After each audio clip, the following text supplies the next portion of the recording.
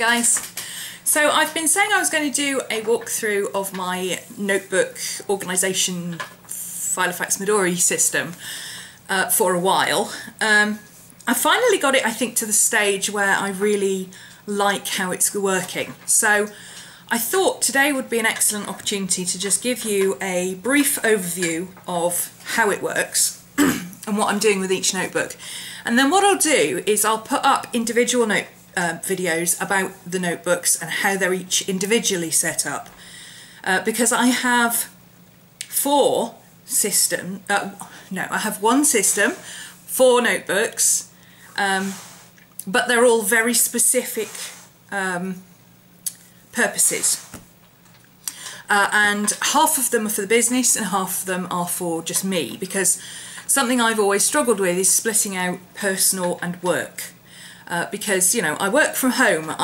My studio lounge, I have a studio lounge again now, where, you know, half of the room is for chilling and watching TV and the other half is for me doing work.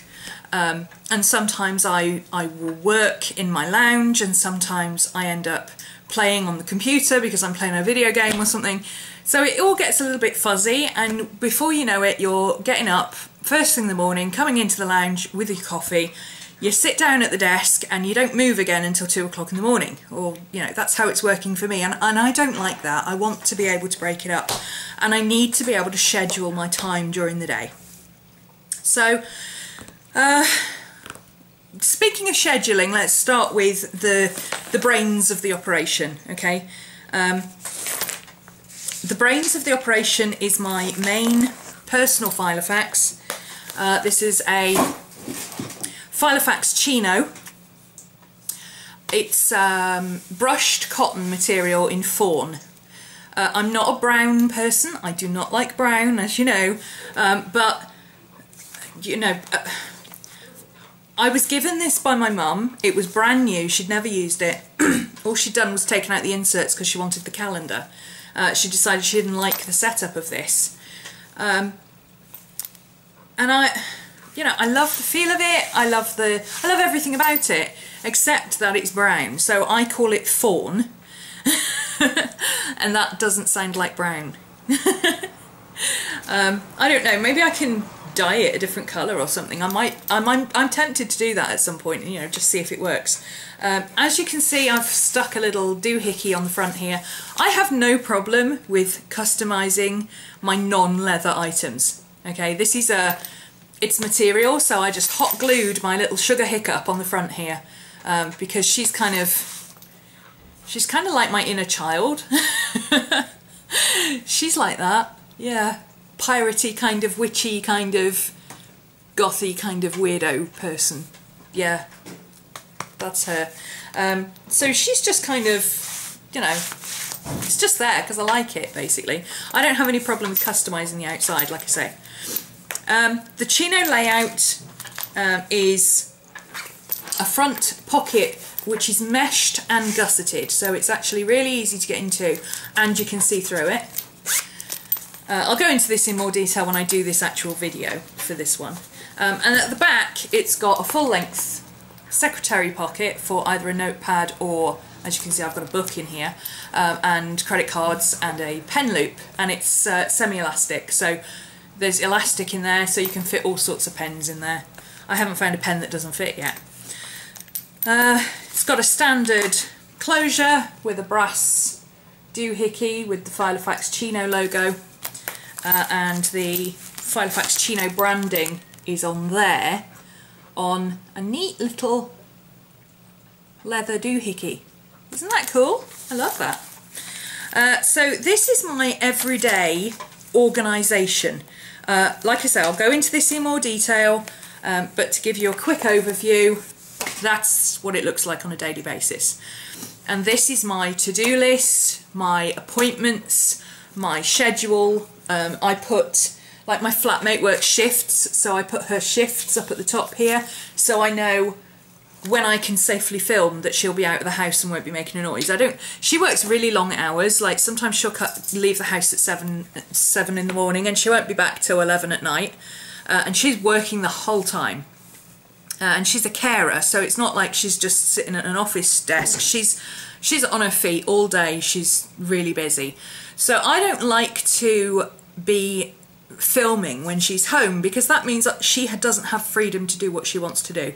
So I work around her. So if I need to film, like she's gone out for the afternoon, and she won't be back till 10 tonight, so I'm doing my filming. And that's working really well, because when she's home I can edit, or I can draw, I can journal, I can video stuff for classes that doesn't need me to talk over the top, and then while she's out I can pop on the camera and get on with what I need to do. So that is working really well, and she's very good about letting me know when she's going to be in. Every Sunday night she puts up her shifts, so that Monday morning when I do my planning I can work out what I'm going to do for the week. Just a quick mention, you can see I've got coloured stuff going on here. I have a very, very simple colour coding system. I cannot be bothered with 2,000 different pens for different things. I write with whatever black or blue pen I happen to have in my hand at the time. Sometimes I write in pencil, sometimes I even write in red. It doesn't matter to me, because what I do then is I go over it, you can see there, with the corresponding highlighter. So highlighting means that it's allocated to a certain area. So for instance, blue is admin, pink is vlogs and blogs, orange is class stuff, purple is personal stuff, blue, this is a blue sticky note, so it's got to be admin. So I can see at a glance what my day is like. So for instance, Monday it was all about admin and classes, and the most important thing was an admin thing. Today it's all about vlogging, so I'm sitting here doing my vlogs because my flatmate's gone out, and I've also got some admin to do, and I've got a personal thing later. So it's really easy to see what's going on. It's almost like the Chronodex system actually, but in a linear format, which works for me. I will go into this in more detail in the next video.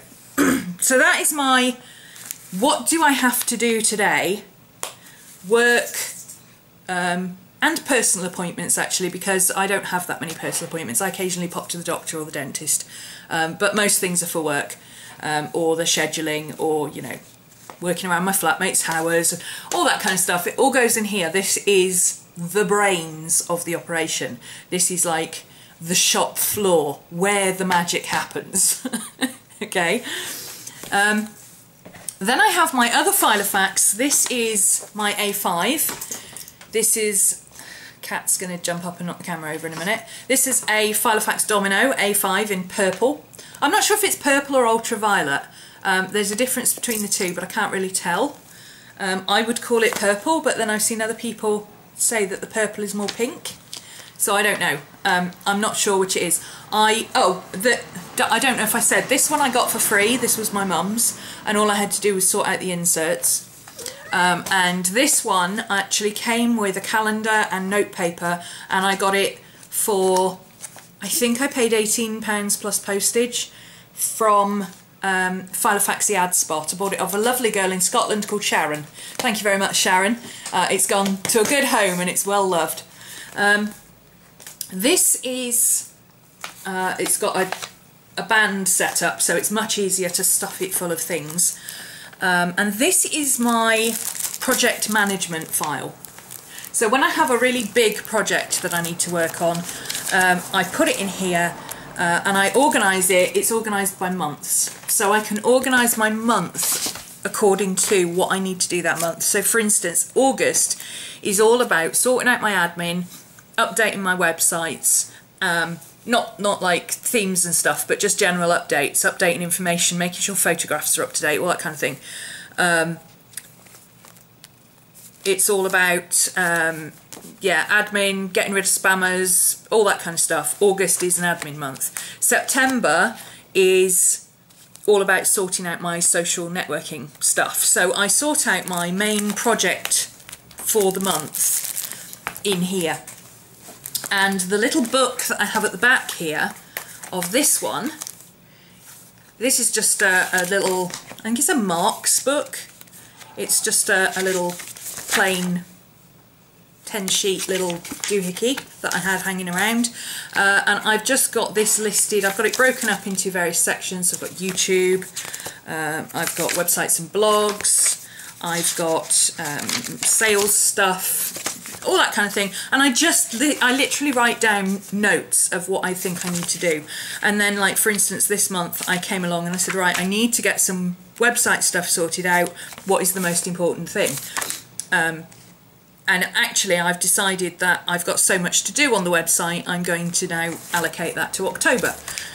And you know, occasionally I flick through here and see what I've got to do or what I want to do. This is more stuff that I should do or I want to do, rather than things I have to do. This is stuff I have to do on a daily basis. You know, this has got to happen. This is all stuff that I would like to do, like setting up a proper portfolio on my website, getting my contact information sorted out, getting my sales logs up to date, all that sort of stuff. This is stuff I want to do and I need to do, but it doesn't have to happen today. And then this is where I organise all that.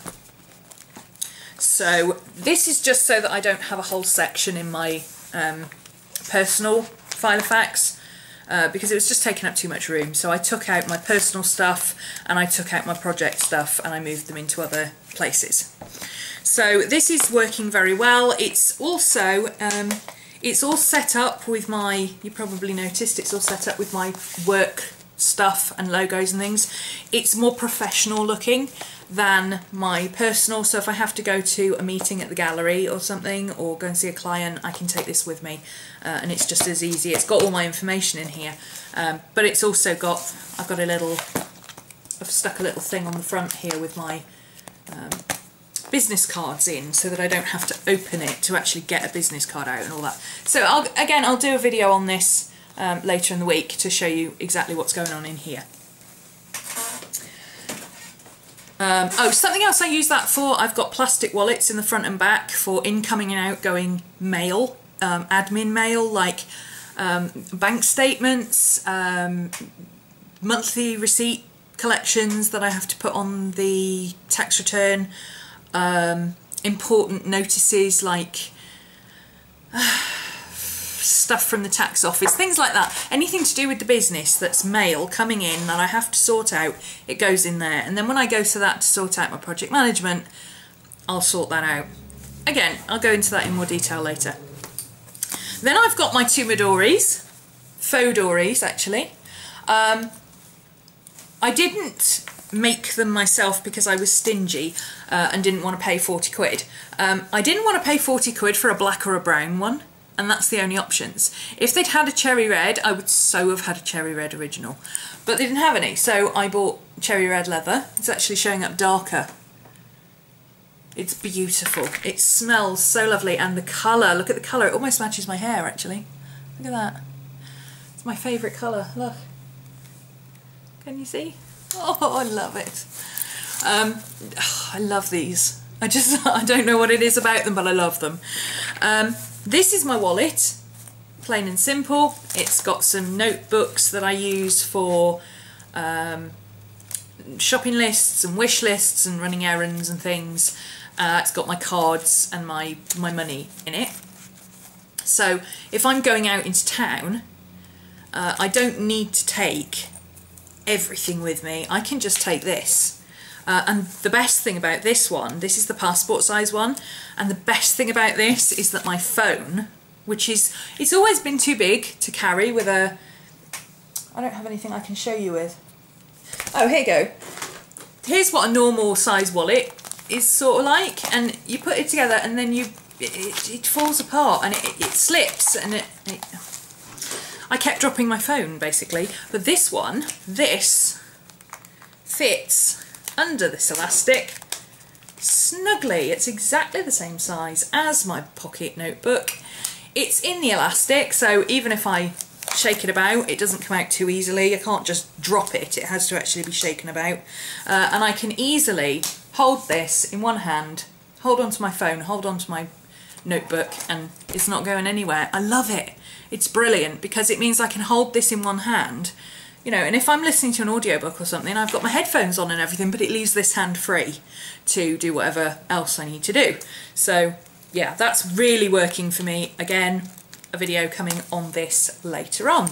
And then I have my Fauxdori big boy, my big beautiful boy. I've actually just made one for my sister over in America, my adopted sister, because she really liked it, so I made her one. So this is what they look like new and unstuffed. This has just got basic 3 notebooks in. But my bad boy is very chunky monkey. Now this has become my travel journal. My art journal is huge. It's almost A4 size. It's 10 by 7 or 9 by 7, something like that. 10 by 9 maybe, I don't know. It's huge anyway. It's almost A4 and it's really thick and it's quite heavy. I love it, but it's more of a desk journal. So I didn't really want to have yet another journal that I carried around with me. So what I've done is I've combined my notebook, my written journal and my sketch journal in here. So it's again a 3 notebook system. Again, there'll be a video on this later. And I've got a sketchbook that I can sketch in. I've got a writing journal that I can write in. And I've got a moleskin thing that I've cut down at the back, which is for general notes, because it occurred to me that I'll go through these first 2 quite quickly. So there's no point in putting notes at like the end of the month here, because at the end of the month they won't be there anymore, and what if I need them next month? So this is more for stuff that's ongoing, and then these are my sketch journal and my writing journal. And this is so much better because, you know, when I want to go out, if I'm going out into town or something and I'm taking my journal with me, it's much easier to take this than it is to cart my big heavy journal around. And I can just sketch in this or write, or, you know, whatever I feel like doing at the time. I quite often go to the library and make notes and things, so I can do that in here as well. I can check my post stuff while I'm there, all that sort of stuff. It's all in here. And this is what I take around with me with, almost knocked my coffee over, my organiser, which I've sewn straps onto now. I cut these off an old tote that had a hole in the bottom, so I haven't been using it. But I didn't want to throw it away because it's holding folders and things that don't need to be carried around. But I thought, well, if they don't need to be carried around, I don't need the handles. So I chopped the handles off that and put it into here. And you can see that's much better than the original handles. So there's the original handle here, and the black one is my new handle. So that's much better. And what I generally do is I simply pop that in there like that. And this is what I take around the house with me if I'm going, you know, if I'm going to bed. I pop this. Obviously it fits better. Why won't it fit in there? Oh, I think something's dropped to the bottom and it's getting stuck. But this actually fits in that section in the middle there. So it's all together, it's in that little bag. And I can sit in bed and I can journal, or I can sketch, or whatever I want to do without having to take my big journal around with me. Almost knocked the coffee over again. And, you know, I would be upset if I lost this, but I would be more upset if I lost this, because this has got my artwork in it, whereas this is just sketching and notes. So if I lost this one, or it got ruined or something, it's not the end of the world.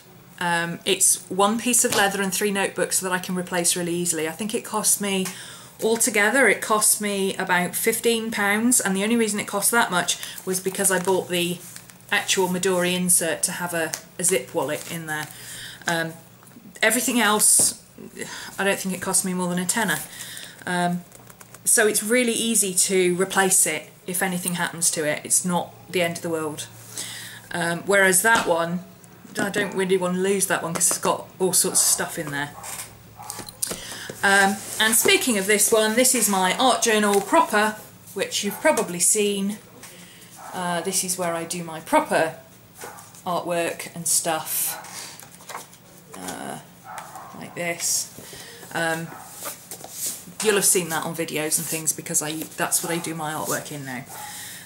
It also has ideas for paintings and things, and colour coding, colour palettes for paintings, and all sorts of stuff like that. So that's it, that is my entire system. So I've got my project management notebook, which I've dubbed the upper management, because that's where major projects for the month happen. And I plan them all out in there, and I cross them all out, and I work out what I need, and I have all the paperwork. It's all in that one, organised by month. Then I have my day-to-day planner. This is my actual planner, which is mostly business stuff, but it's also a bit of personal stuff. I don't really have much of a personal life.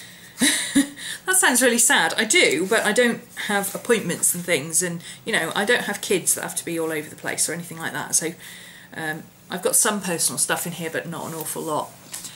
I've got my wallet, which is this, which obviously I only really use when I'm going out, and I've got my travel journal, which I carry around with me. This is my pop it in my handbag. Even when I've only got a small bag with me, this fits.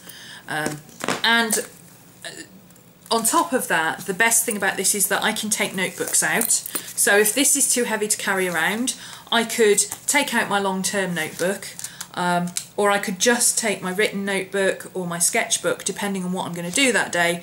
I can pop my money into my, I've got one of these zip wallets at the back, so I could pop my money and my card in there, and I could just take this instead of taking my wallet and all this, and it would be much thinner and lighter, and you know, again, it's easy to carry. Whereas this doesn't even have any written journaling or personal stuff in it. All my personal stuff now is in there, and it's stuffed. Fortunately, because this is material, it actually does stretch quite a lot. It gives quite a bit, and because the outside of it isn't very, it's quite supple, so it bows outwards. So I can stuff this pretty heavily before it starts getting that I can't close it with one hand. But even so, it makes it really heavy, and it's much bigger. This is much more easy to carry in your hand, although actually my Midori is about as thick at the moment because I've got some stuff in there. This needs thinning down a little bit, but as you can probably tell, I bought, just to try them, because you know, I'm all for making your own stuff, but I like to try the nice stuff too. So I decided that I would see what the written book was like for the Midori, the actual Midori notebook. It's only £4. I'm going to spend that on a moleskin to refill this, so I thought I might as well. Now, this is the thickness of my, let me move that out of the way. This middle one is the thickness of my written journal, and that is 64 pages. This is the thickness of the, currently unused, obviously, maybe double the thickness once it's got stuff in it. This is the lightweight paper, which I'll probably use for writing on. And this is 128 pages. So, heck of a difference in thickness. Look at that. Look how thick this one is. This is twice as thick for half as much paper. So, yeah, in September I'm going to use this one. And in theory it should last me September, October, so it's actually 2 months worth. And yeah, it's cheaper to make my own, but if this works out, then it's much, much thinner, and it actually works out more economical because it's twice as thick. So I'll see. I wanted to try it. I wanted to be able to say, well, I tried the Midori notebooks and I kept using them because I really like them, or I went back to my DIY ones because I decided that I actually these weren't worth the money. You know, you can't really, I'm not comfortable with saying that I don't want to spend money on these until I've tried one. And I even got the lightweight one is actually the one that I'm least likely to enjoy using because it's very thin paper, much thinner than the moleskin, and I'm a fountain pen girl, so you know, it might be that I absolutely detest this and say no, actually my inserts are better, I prefer mine. On the other hand, it might be that these are as fabulous as everybody keeps telling me they are, and I will happily spend £2 a month to have one of these that lasts me for 2 months. We'll see. So I'll try that in September because it looks like my notebook's going to last me about a month, so I'm okay with that. So that's my, yeah, that's my setup. I keep feeling like I'm going backwards. Have I gone over this already? I don't know. Anyway, I'll fix it when I edit. Yeah, the big one is the upper management. That's the project management system. This is the shop floor, or the brains of the operation, where, you know, the work happens. This is the finance department, my wallet and my shopping list and my wish list and all that sort of stuff. And then this is my creative director. No, that's me. I'm the creative director. I suppose this would be the creative department. I don't know. Art department. And I'm the creative director. I don't know. But this is where I can do whatever I feel like doing at any time, in any way, and it's okay. Everything else is quite well organised, but this is just a mishmash of all sorts of things, which is, I need a mishmash of all sorts of things in some places, but in other places I need to be organised. So yeah, that's my setup. Oh, I should have mentioned actually, no, never mind, I'll put that in my Filofax video. So yeah, that's my setup. 2 Midoris, 2 Filofaxes and my art journal, but all for very specific reasons, and it actually is helping me to organise much better. So I will be back later with a video on what each individual one is and what's in it, and show you a little bit more about it. Bye!